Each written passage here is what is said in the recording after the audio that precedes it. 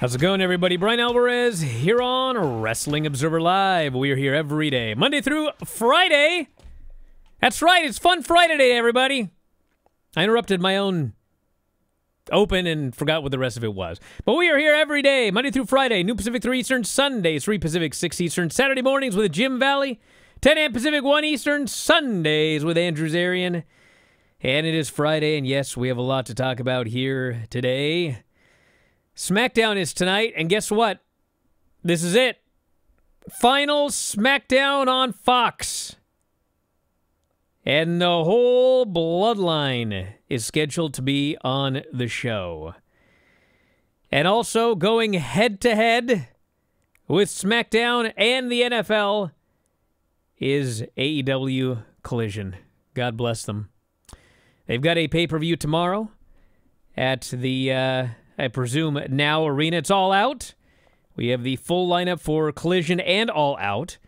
And thankfully, we already got a full lineup for the Collision show here today, which is nice. We did not have much of a lineup for Wednesday, and the show did not do very well. But it is a broken record, so I will not continue on. We got Raw Monday. We got a lot of legal news involving the Vince McMahon lawsuit, and also a lawsuit involving Cody, WWE, and Fanatics. I'll tell you about the potential return of Saturday night's main event.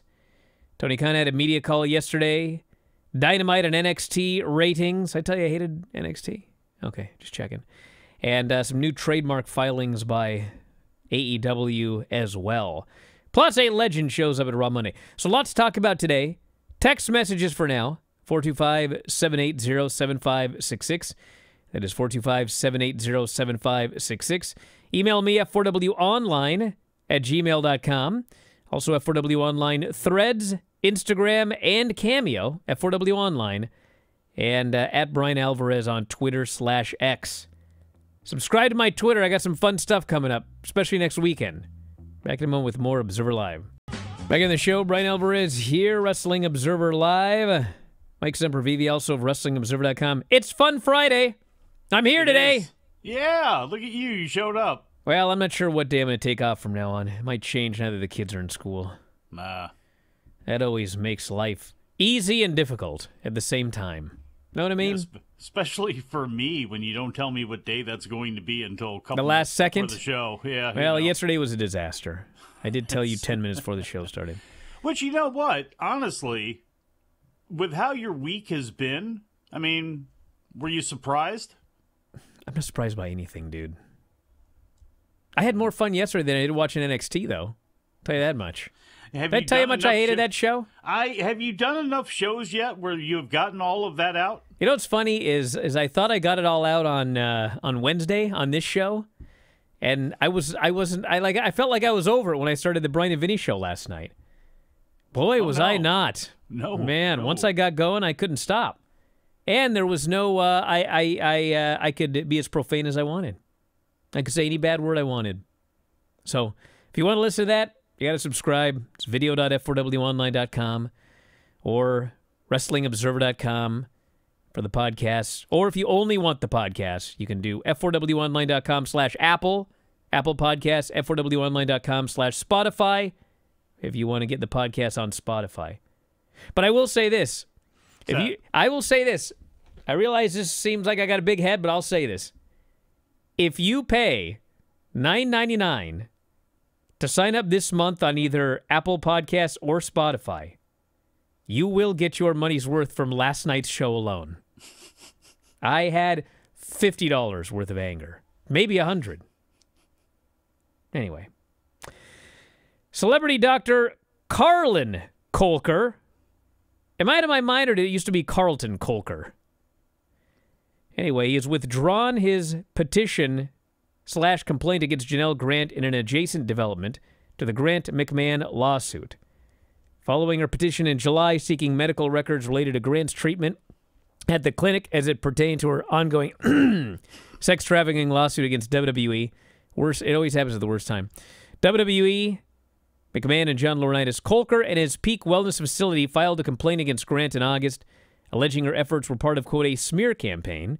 Grant's team filed a motion to strike the complaint, file a special motion for sanctions against both Kolker and Peak Wellness, including attorney costs awarded to Grant.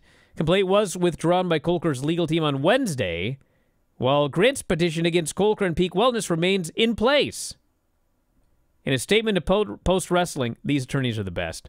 Grant attorney Ann Callis stated that, quote, unsurprisingly, Dr. Colker has withdrawn his baseless motion. In the same vein as Mr. McMahon's recently struck down motion, this was filed simply as yet another frivolous attempt to intimidate Ms. Grant. You know, when I was a kid, it was like, I always thought that lawyers would just, here's just the facts, ma'am. Man, no. These lawyers, the stuff they write, it's like, it's so over the top. Everybody's attorney. I'm not just saying like Janelle Grant's, like the WWE lawyers. God, the stuff that, what was Vince's lawyer? What's his name? Oh, Pittsburgh. Yeah, anyway, he wrote some dandies, let me tell you. Stuff that guy wrote. But anyway, that's the latest in that. Legalese. Legalese. Legalese is a lot different than I thought it was when I was a kid. Jerry McDevitt. Jerry McDevitt, thank you. How could we forget about that? I don't know, because, Jerry McDevitt. Was he interviewed for the Netflix documentary? That's what I want to know. I kind of gotten an idea of who's on there, and I didn't hear his name, which is kind of weird. You'd think he would have to be on there. Dude, that guy was Vince's lawyer for decades and decades. Well, I would assume that they asked him. I mean, I don't know how said they no. would not have asked him, and that's what I'm thinking is he said no, but it also makes it even more amazing that he did one interview. One. Now, he's done some newspaper things like that over the years, but he really has only done one since he stopped being Vince's attorney, and that's been it. And you talk about guys in history that could write books. We always bring up the name of Jim Barnett as somebody who we lost without him writing a book. Kevin Sullivan's another recent example of that. There's another guy, Jerry McDevitt. I can only imagine if he were to let loose in one of his books exactly everything that went on behind the scenes and some of the dealings, it would be amazing. Also got a musician suing Cody Rhodes, WWE and Fanatics over the American Nightmare trademark, claiming Rhodes isn't following the terms first agreed to in a March 2019 settlement. First reported by Post Wrestling, the lead singer and co-founder of the band American Nightmare has held a trademark for the term since 2016 for use in, quote, music, clothing, and entertainment services. Wesley Eisold's lawsuit, filed in California, alleges trademark infringement, breach of contract, intentional interference with contractual relations. The band, founded in 1998, has toured as recently as 2023. He is suing for damages of at least $150,000, in addition to treble damages of up to $300,000 related to federal trademark infringement. He is looking to recover legal fees. Rose has used a term. He's going to need pain and suffering after dealing with all the wrestling fans that are coming at him online. Rhodes has used the term as his nickname for years, take on his father Dusty Rhodes' American Dream. Not the first time Eisold and Rhodes have done legal battle. They settled in the aforementioned March 2019 dispute for $30,000 when Rhodes applied for the trademark for wrestling-related activities. The terms were that Rhodes could use the term on merchandise under the condition that such items prominently used his name, likeness, or wrestling-related imagery in a size at least 75% larger than the American Nightmare text. One item Eisold claims is confusing both fans of his band and WWE is Rhodes' Crown t-shirt, which doesn't feature imagery of Rhodes or wrestling, but uses the term instead. Legal team reached out to Rhodes' legal team in 2022 about the shirt. Claims they never were responded to. I'm not a judge. You're not. Well, here's the thing to me, okay? Here's the thing with these deals. Yes. If they have an agreement and Cody didn't abide by it, then he needs to stop. That's it. Okay? But whenever it comes up like you're confusing people, like people are going to see his American Nightmare shirt, and what does that even mean? They'll be confused. Like they'll go, hey, you like that band? Nah, it's a wrestling shirt. Oh, I'm deeply confused. I would think it would be, say you go into a, Hot Topic, right? Where they would sell wrestling and band shirts. And you see American Nightmare up there on the sleeves, and you see maybe a logo or some artwork or whatever. That, I guess, is what they would claim in, hey, you're supposed to have stuff up there that says Cody Rhodes. You're supposed to know it's going to be Cody's as opposed to our stuff. And I think that is one of the things he's pointing to as an So issue he's saying that, like, if I have confusion in the marketplace. If I have a fan of the band and they see a Cody Rhodes shirt and they think it's a band shirt and they buy it, he gets the money and I don't?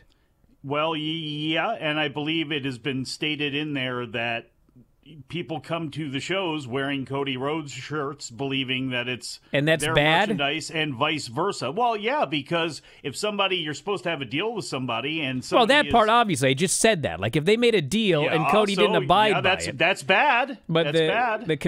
The confusion in the marketplace is always I don't understand what it even means. I need a lawyer to explain this confusion in the marketplace things. Like I don't want fans not a judge to be or a lawyer confused. So, you are a reverend, though. I don't know. I don't know if I got to renew that. Oh, really? I don't know how that works. That was decades ago. I thought that was forever. I thought that was life. It might be. I mean, I don't know. Doctor of Divinity is forever. I got my Doctor of Divinity, like, little thing, that card. I got it somewhere. You can marry people and whatnot. I am actually a doctor, if you wanted to call me that, but... Professor. Dr. Bryan Alvarez. I'm a doctor and a professor. What do you want out of me? Okay. Professor. Yeah. Third-degree black belt. Professor. Don't yell at me. I didn't make it up. Back in a moment. Observer Live. Back in the show, Bryan. Can I ask you a question? I didn't get a chance to do this. What are you even starting? What do you mean? What am I starting? Let's hear it. Let's hear it. Okay, so I heard you and Dave talk on Wrestling Observer Radio, no. and you were both making points about should somebody that's challenging for a title wrestle on the day before they're supposed to take on the champion. And Dave is right. This has happened a zillion times. I'm sure we've seen this how many times? That's why I argued, but go ahead. Hold on Raw and on Smackdown, because, there's always something that gets thrown in a challenger's way by some dastardly heels as part of a group. We've seen that happen before. I know we have, okay? But I agree with you somewhat. And here's the reason why that neither one of you mentioned. It's not that she's wrestling Deonna Purrazzo. It's that Deonna Purrazzo got this big video package with mood lighting and drama and all that stuff about her being the virtuoso. If she were to wrestle Harley Cameron or she were to wrestle somebody else, it wouldn't be a big deal at all. But the fact that they're building up Deonna for God knows what reason, and Dave saying, well, that's good, she's beating somebody. Deonna's not anybody right now, and I'm sorry for her for that, but that's unfortunately has been the case. Good match with Thunder Rosa, all that sort of stuff, but she's not exactly being puffed up to a level where she's, to me, I don't know. That was the biggest problem with that whole argument was, it's not that she's having a match, it's that she's having a match against somebody that now is supposedly built up, as a big deal. And, if she gets beaten, should Deonna Purrazzo move on to take the title match? That's where, if she was beating a bum, it wouldn't be an issue. Yeah, sometimes Dave and I get in a big back and forth. Yes. And you go on the board and people go, they're both largely making the same point, but they're not actually listening to each other. People say that all the time. I don't go on the board. Okay. No. Well, none of you actually listen to what I had to say. Okay? Not me? Me? No, I didn't? No, you didn't. Listen. I didn't? Okay. The reason I argued with Dave is because I said a very specific thing, which is, why is she having a match with a big star the day before she's getting... I did not say on the last show.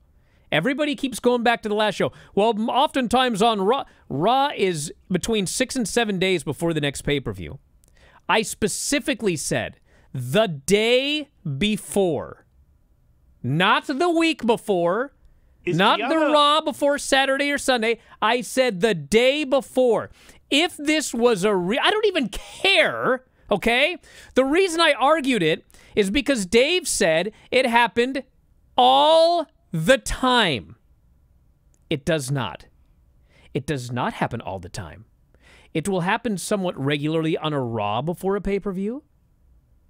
It does not happen all the time the night before a pay-per-view.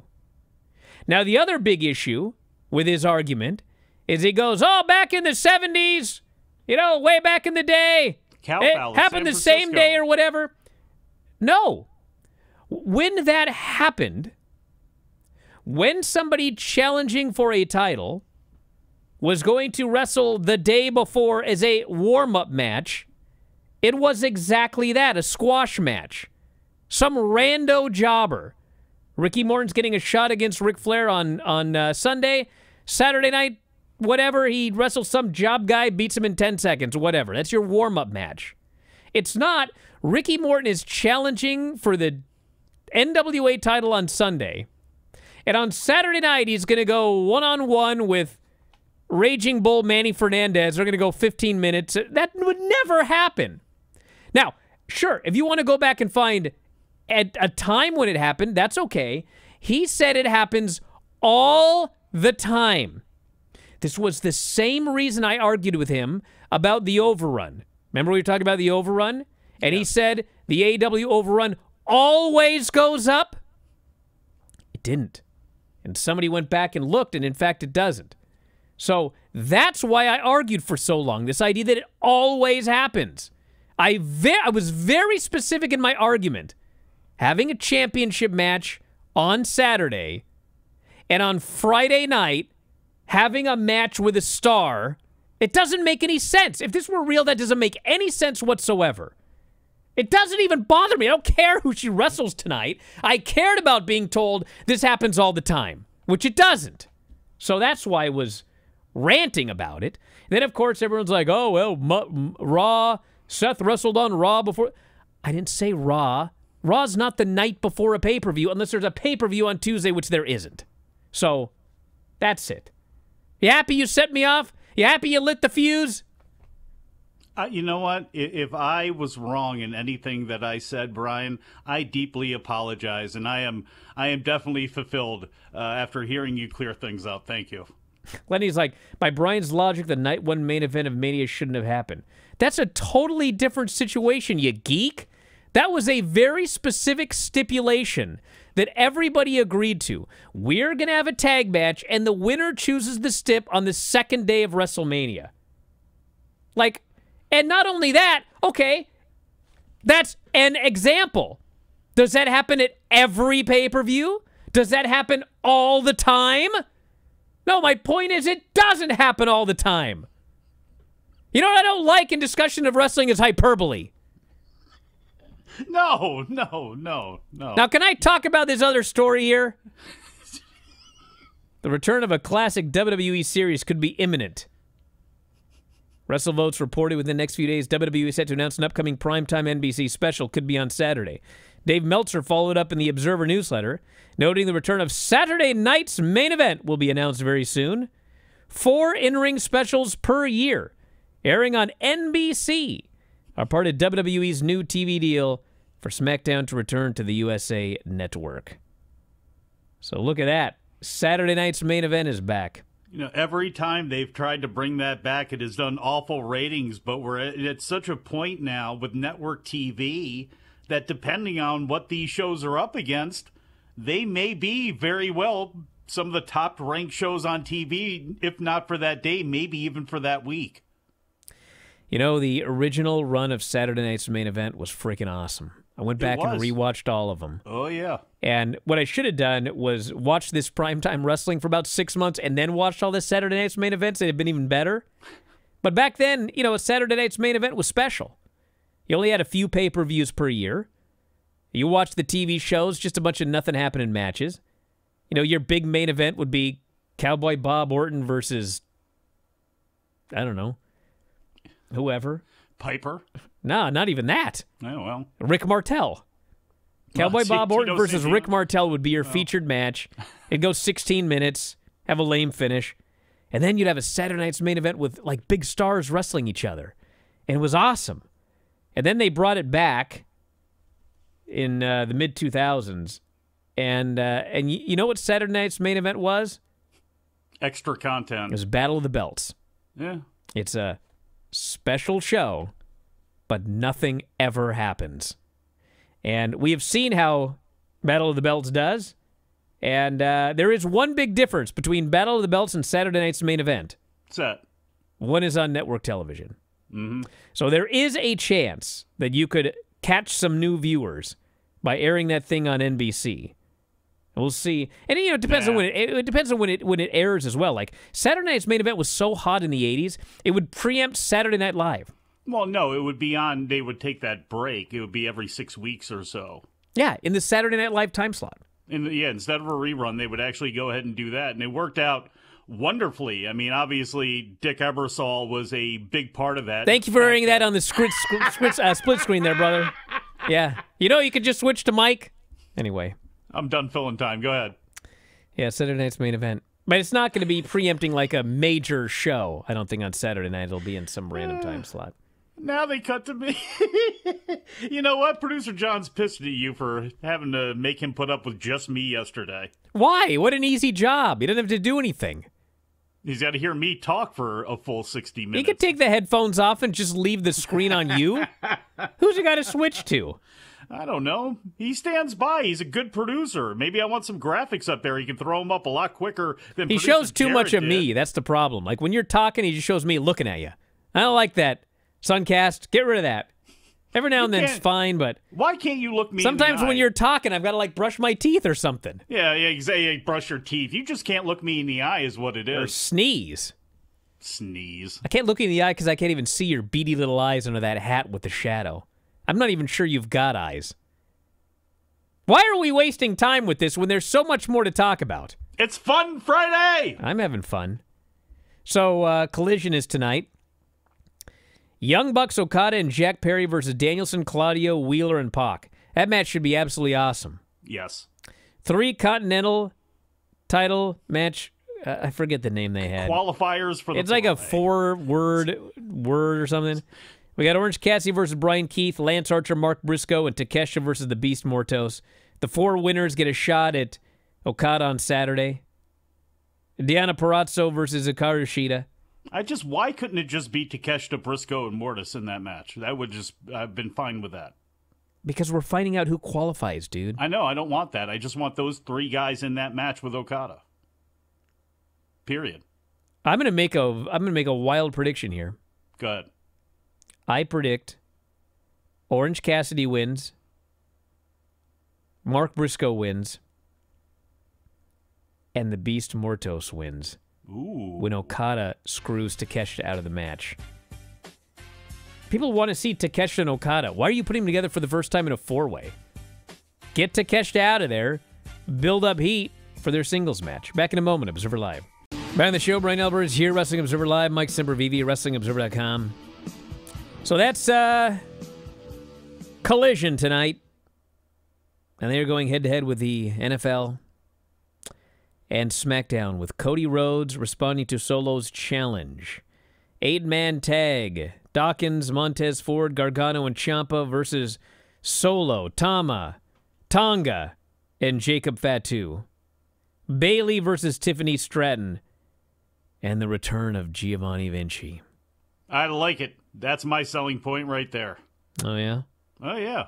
Okay. Absolutely. You remember the makeover there in NXT?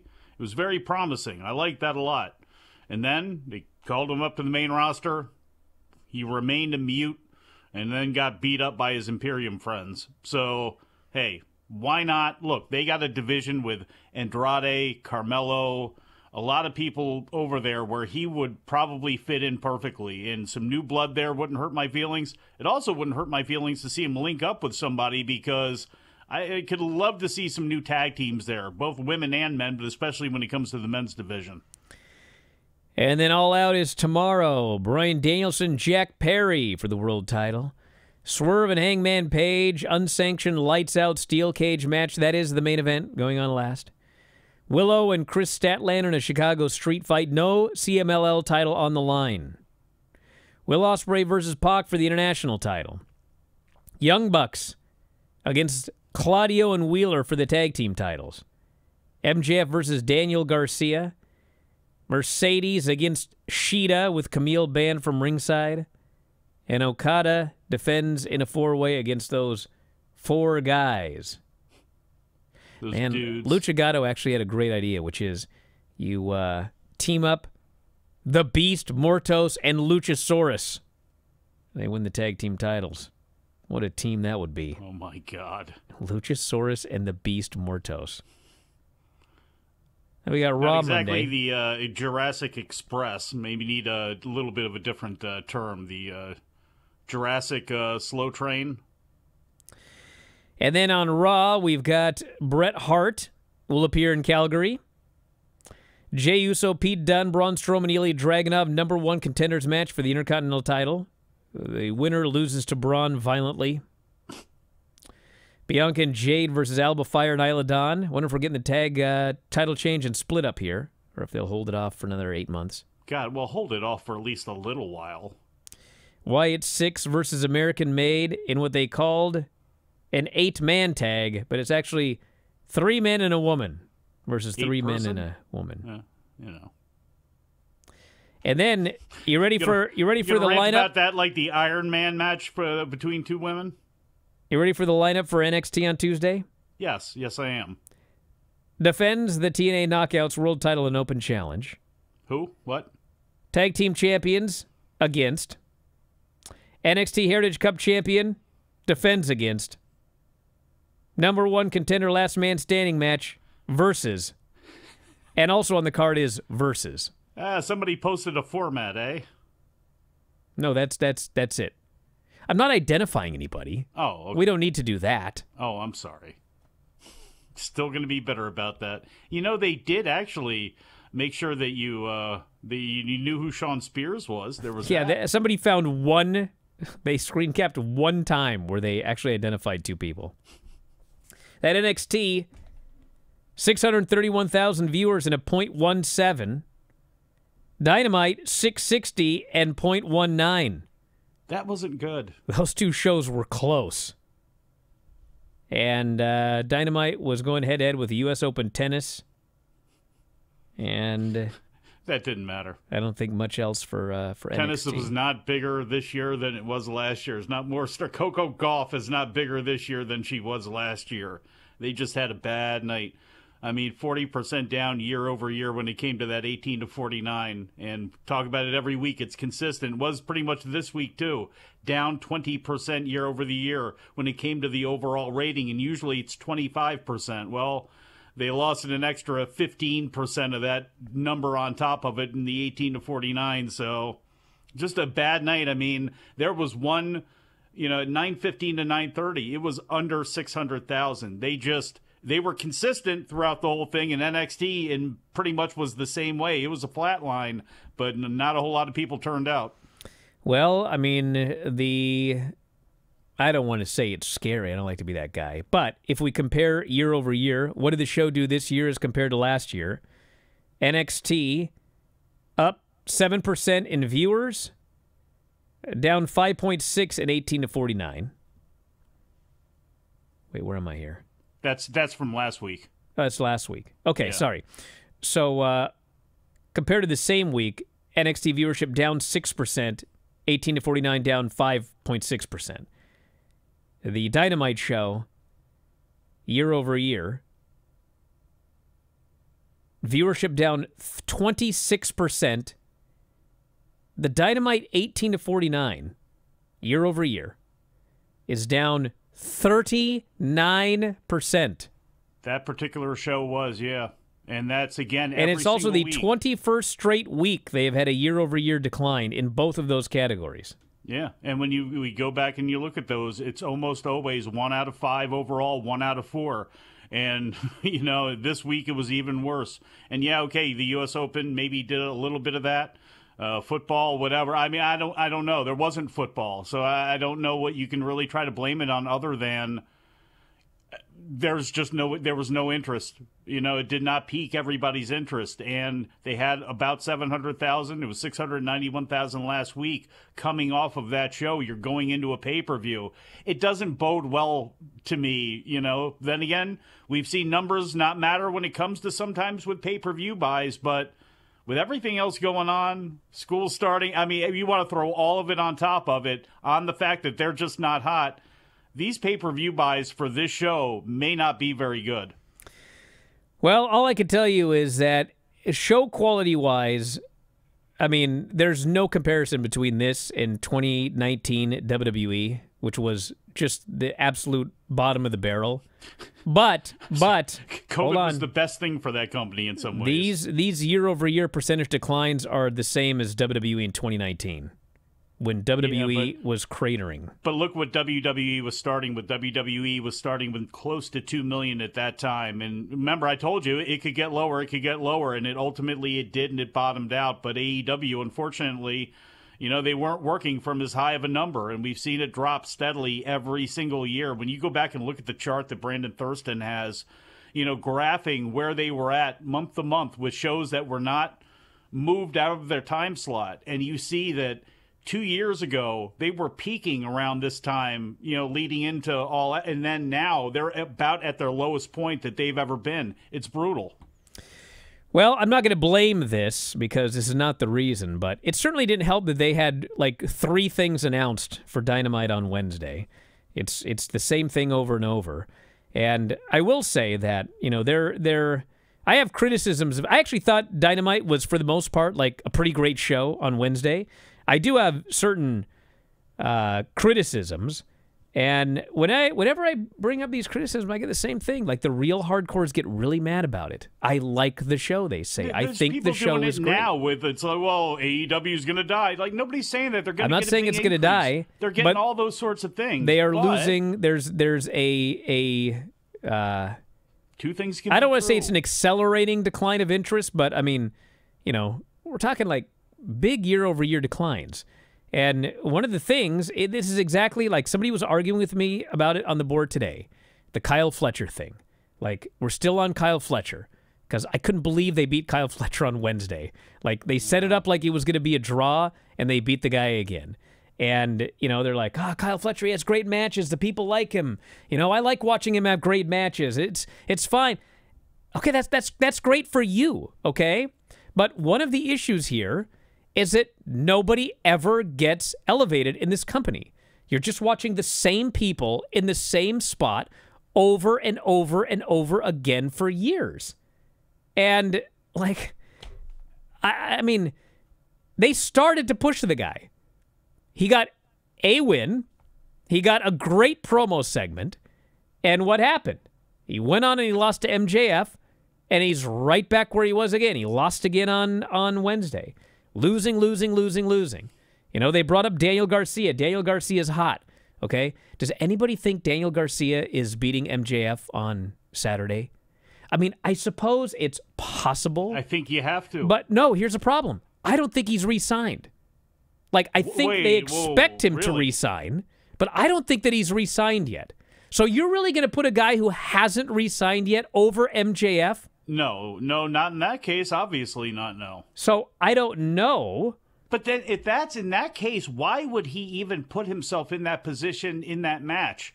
We have had people say, I'm not doing that creative a million times, reportedly, right? If he's going to do that, why would you go out there then? That doesn't even make any sense to me. That makes no sense to me at all. That's crazy on both sides. Both for them, for putting him in that position in that match and not doing it on TV where MJF can dust him off.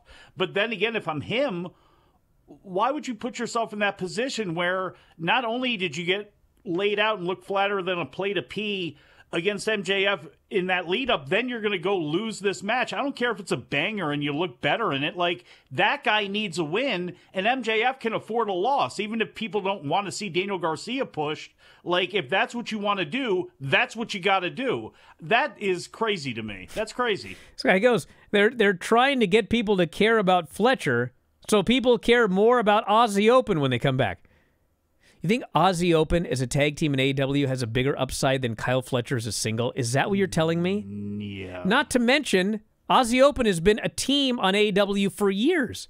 We're just going right back to Aussie Open as a team? Yeah, I don't think you want that. I don't think you want that at all, because I think, Ospreay, look, if Fletcher losing is fine, if the plan is that finally Mark Davis comes back and a newly reformed, re-energized Callis family stomps him out so he can be Ospreay's full-time good buddy friend. And if you want to make Fletcher the guy that people have to go through to get to Ospreay, I think you can do that. So I'm actually okay right now with him losing, but it's got to end that way so he can become a babyface and start getting wins over some of these other guys and build him up to a certain level, at least as high as he can go. Oh, my God. For those of you that expect Daniel Garcia to win tomorrow, I'll have you know that Lenny is expecting him to win. Oh, boy. So I'm deeply sorry. God. Don't put the house on it. No, please don't. We'll get the Lenny counter up on Monday. Just shrug like Pete Dunne. That's all you can do. AW has 2 new trademark filings. One of which I just can't wait. Yes? El Clon. El Clon? The Clone. That's You know, when I ran the YWF, I had what I thought was the greatest idea for an angle ever. And it was The Clone. And it was a guy who would claim that he was a clone. And, you know, there would be probably a masked person that was regularly interfering, and he would always claim that it was his clone. And like, the whole gimmick was that I had to find triplets. Because I had to actually find a guy who had a twin. And then, once we did the twin thing for a while, because he had a clone, then a third clone. I mean, I had this whole thing, but I couldn't find triplets. Back in a moment, Observer Live. Somebody had a question on the whatever. Chat? Nah, the text. Ah. Why is it an unsanctioned lights out steel cage match? Because isn't a steel cage match already, like, whatever? I don't know, but this is my presumption. Oh, okay, go ahead. They're calling it an unsanctioned lights out steel cage match so it can go on last. Because the world title match always goes on last. So instead of just letting the cage match go on last because it's the match people most want to see, you give it a special name which necessitates it going on last. That's literally the only reason I think they're doing this. That special name comes, though, from a history of pro wrestling doing this, and I don't want to talk to you about 1970s Cow Palace stuff here, but yes, it goes on last. They turn the lights off and turn them back on again to show that it is unsanctioned. We don't want to have anything to do with this. These men want to kill each other. We're going to provide them the opportunity to. We, as a promotion, are not responsible for what happens. So all of that stuff should have been built up a lot more. The drama of it should have been built up a lot more. Yes, a house got burned down, but as far as the building of the match goes, that's supposed to be the danger and the drama inherent in this steel cage blow-off that's uncensored. Remember I mentioned I hated NXT? I forgot to mention this. So Trick Williams faces Pete Dunne, and they both get rapidly counted out. Yes. And you know, the audience is all angry. So then this is in the first hour, okay? So an hour later they interview Ava, and she said something to the effect of, "I've been thinking about this for the last hour." So when you think about that, you're like, this took an hour? What she came up with after thinking for an hour, what can we do because we got a count out this time? No count out. Last man standing. Took you an hour to come up with that? Like, what? Gah! I'm out of here! Wrestling Observer Live.